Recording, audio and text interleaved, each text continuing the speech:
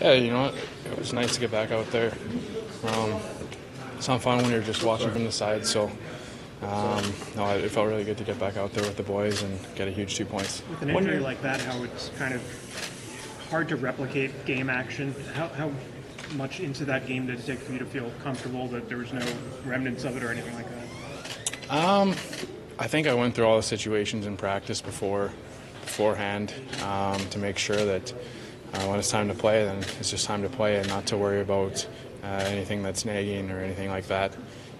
So I kind of just worried about that in practice.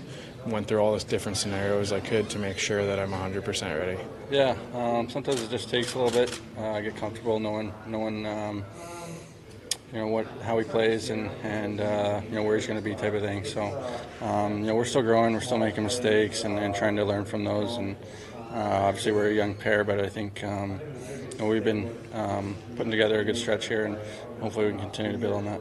Yeah, for sure. I think again, in those situations like that, obviously it was a strong game last game. A lot of balances went our way too, though, and we wanted to make sure we follow that up with a strong effort against a team we're fighting for position with. So obviously, again, when you're playing against those teams right in that kind of pocket that we're in, it means even more to get those points.